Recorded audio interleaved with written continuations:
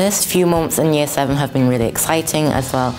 I've also met lots of new people. It really pushed me to make new friends and get out of my comfort zone. I've made new friends and they've been really kind to me. I do girls football, netball, basketball in lunchtime and Feel Good Club on Thursdays. The teacher is amazing, you get the best education you can get.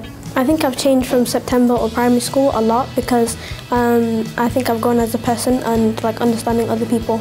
You should be excited because there's so many opportunities that will be created for you when you walk through those gates, and there's so many opportunities for you to be a better person.